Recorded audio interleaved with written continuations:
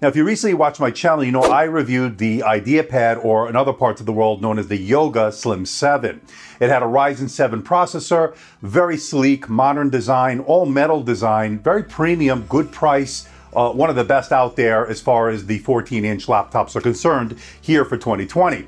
But I wanted to check out something with a bigger display, with a 15.6-inch display. I wanted a dedicated GPU, but I wanted it to be thin, light, like the Slim line has been producing.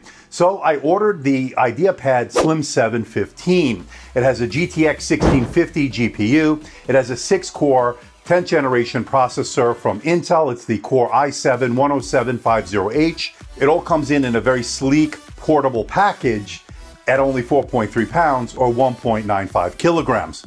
Yeah, that's not something we see every day. Dedicated GPU with a powerful processor in a very small, thin and light package. And that's what we have here. Hey everybody, it's Andrew, and this is my review of the Lenovo IdeaPad Slim 7 GTX 15. Coming up.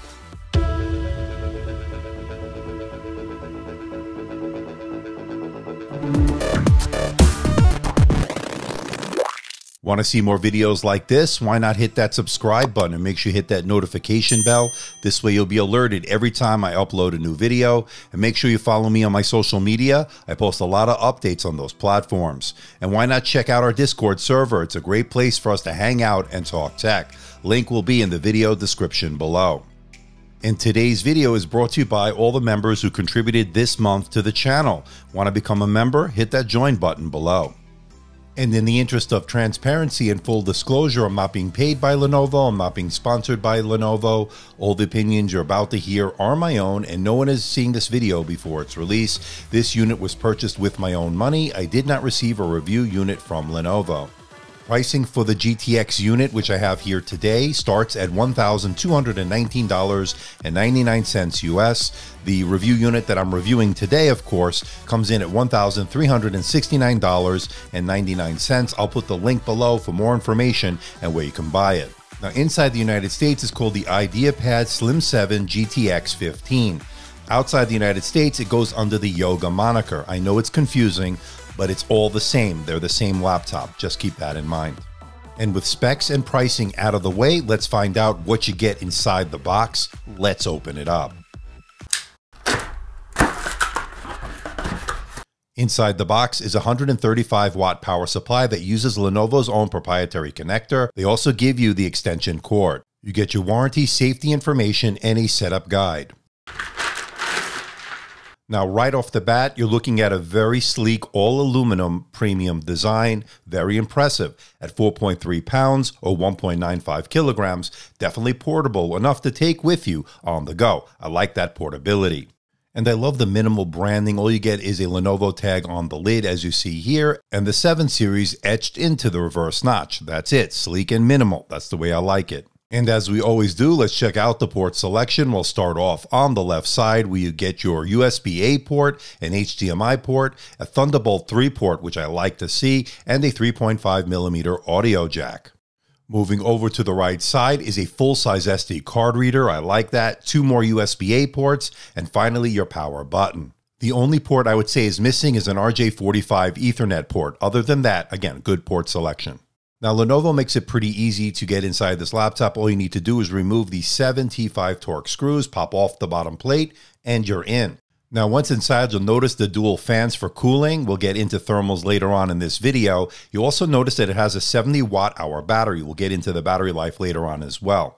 Now, as far as what's user upgradable, the SSD is user replaceable, although the one they give you gives you some excellent reads and writes, as you can see from these results.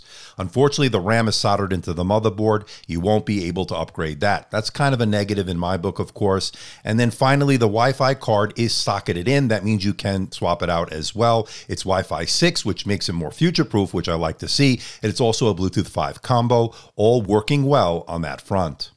Okay, let's talk about that display. What we're looking at is a 15.6-inch IPS non-touch display, and it's really nice. Well, we're looking at 330 nits in terms of brightness, good for both indoor and outdoor use. Now, it is a glossy display, not too bad in terms of the reflections of the glare, so it's good in that regard. Good white points, good black points, good contrast, good viewing angles, and decent Delta E score, so that means you're going to get some pretty decent color accuracy, and it covers the color gamut very well. 100% sRGB, 77% Adobe RGB, 78% of the P3 wide color gamut, 72% NTSC, making this a very good choice for those content creators that like to do Lightroom, Photoshop, and of course, video editing. The other good news is I didn't detect any PWM, so for those that are sensitive to it, this is a good choice. You won't have that problem. You're also looking at very slim side bezels, a slim top bezel, and a minimal chin on the bottom. Sleek, modern look, exactly what we like to see in 2020. Now, speaking of that top bezel, it has a reverse notch. Couple of things. It does house the webcam. We'll get into that in a moment. And it also gives you a little latch to lift up this lid with one finger. Again, double functionality there. I like it. Now, speaking of that webcam, let's check it out. So this is the front-facing camera on the Lenovo IdeaPad Slim 7 15 here for 2020, and it has an infrared camera. That means you can log in with Windows Hello, 720p, 30 frames per second, good for Zoom, good for Skype. I'm curious to know what you think. Let me know in the comment section below. And for those wondering, yes, you can open the lid with one finger. Now, as far as the keyboard itself is concerned, I like it. It has those familiar smile-shaped keys that we've come to know and love with Lenovo. Very comfortable to type on for extended periods of time. And it has pretty decent tactile feedback along with decent key travel. Now, it also has a multi-stage backlight. That, of course, allows you to get work done in a dark room or a dimly lit environment. I like this keyboard. Now, since this is a 15.6-inch device, they also include a numeric keypad on the keyboard, and that allows you to do some spreadsheets and so forth. So for those number crunchers out there, you definitely will appreciate that numeric keypad. And they also love the fact that this is a spill resistant keyboard.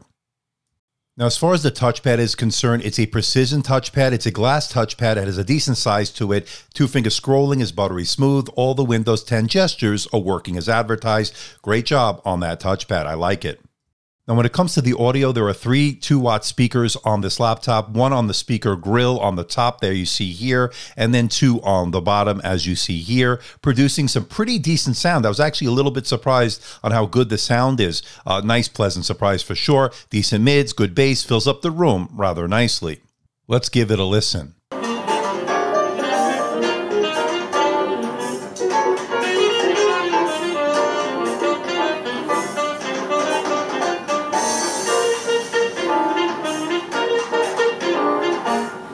Okay, let's talk about the performance. We're looking at an Intel Core i7-10750H, a 6-core, 10th gen processor from Intel. Decent PC Mark 10 score. That means you're going to be able to do everyday tasks pretty well. That's a good indicator of that. Definitely can do video editing on this. Definitely 1080p. You can do some 4K video editing thanks to that GTX 1650 GPU that it does have. Now, when it comes to gaming, this is not a dedicated gaming laptop, but you can definitely play 1080p on high settings, and you get some playable frame rates on things like Shadow of the Tomb Raider, Far Cry 5, Tom Clancy's Ghost Recon, and The Rise of the Tomb Raider. All had decent, although the Rise of the Tomb Raider, you may want to bump it down a little bit to get more playable frame rates. But overall, it's definitely capable of gaming on this laptop. Now, of course, there is a Thunderbolt 3 port. If you want to add an external GPU for even more power, you have that option, although it will add to the cost of this laptop. Now, as far as the base temperature, when you put the CPU under 100% load, first 10 seconds, 3.44 gigahertz at 95 degrees Celsius in terms of the CPU core temperature. 15 to 30 seconds, it would go down to 3.22 gigahertz. Again, 95 degrees Celsius to maintain that temperature. And then finally, the first 10 to 15 minutes, 2.87 gigahertz, and you're looking at 95 degrees Celsius. Again, at 100% load, maintain 95 degrees Celsius. Now, when you're doing real-life gaming, these are the results. You will notice it throttle down to maintain a lower core temperature. Here you're seeing about 65 to 66 degrees Celsius. Now, as far as surface temperatures are concerned, they maintain pretty decent temperatures, although it got a little bit hot by the keyboard, as you see here. Now, you'll notice that there are two fans in terms of the cooling, and they will kick in under heavy load like any thin and light laptop like we have here, although they're not very noisy, so it's not too much of a distraction, and that's been pretty good so far. I like the fact that the fans don't get too loud. And when it comes to battery life, that's where this laptop really shines. It did 12 hours and 34 minutes on my continuous web surfing test over Wi-Fi at 150 nits. It has a 70 watt-hour battery, and that was actually been pretty good. All-day battery life, beating out a lot of the competition in this category.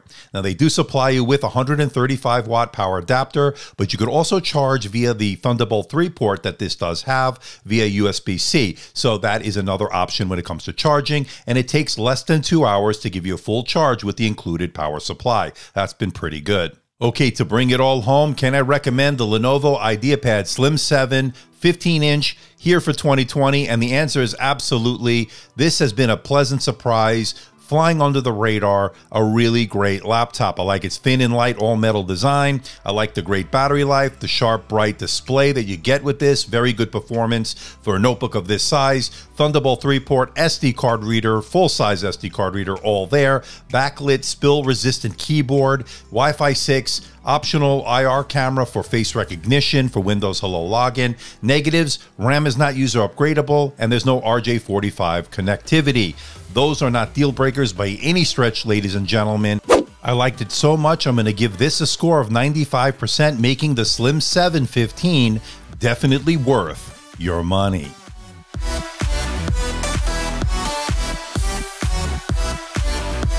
So what do you think about this bad boy, the Slim 7? Well, it could be the IdeaPad Slim 7 if you're in the US, Yoga Slim 7 15 if you're outside the US. Now, what I like is it's 15.6-inch IPS display, very good, 330 nits, very good coverage of the color gamut, good color accuracy, good contrast, good viewing angles. It really checked all the boxes. Not too bad in terms of glare or reflections, even though it is a glossy display, good in that regard. I like its battery life with that 12.5+ hours that you're going to get with this. Again, all-day battery life is definitely something we like to see. Good performance out of that Core i7-10750H, a 6-core processor, 45-watt TDP processor, and it all performed pretty well on this laptop. Now, you don't normally see that kind of power on a thin and light laptop, 4.3 pounds or 1.95 kilograms, portable and powerful. That's the theme with this laptop. Sort of flying under the radar. I think AMD's got a lot of publicity, a lot of hype lately with their Ryzen processors, but this one, don't overlook it because it comes in at a good price to performance value. Good performance, as you saw, you can definitely game with this. It's certainly capable for giving you playable frame rates thanks to that 1650 GPU. You could also do productivity work, Microsoft Office, email, web browsing. It all worked well. So it really checks all the boxes, and that's why I gave it such a high score, because it did really come through. Price, performance, battery life, screen, it all came through. With its 3 2-watt speakers, it all filled up the room rather nicely. Again, not something we see. So it really is a great all-around laptop. But I'm curious to know what you think. Let me know in the comment section below. You're going to get this at a little over $1,300, and considering you can do video editing on this, you can do productivity work, you can even game on this, this is definitely a great price to performance ratio. So please hit the like button, please subscribe, please share this video. Don't forget to leave a comment in that comment section below. Let me know how I'm doing. Let me know if there's a device or something out there you think I should review. I'll do my best to try to make that happen. Don't forget to check me out on Facebook, Twitter, Instagram, and of course my website, amdtechreviews.com. So until next time, this is Andrew from AMD Tech. See ya.